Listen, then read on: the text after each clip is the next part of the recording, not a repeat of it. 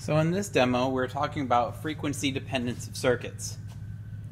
On the left, we have an inductance substitution box set at 9 millihenries and a small light bulb. In parallel, on the right, is a capacitance substitution box and a small light bulb.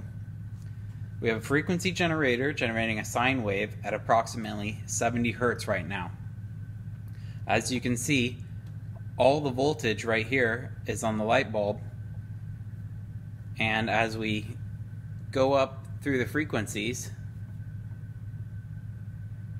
the voltage suddenly goes very dim on the light bulb for the inductance and very bright for the light bulb on the capacitance.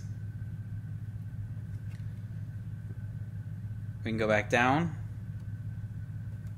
and we can see the transition between the two.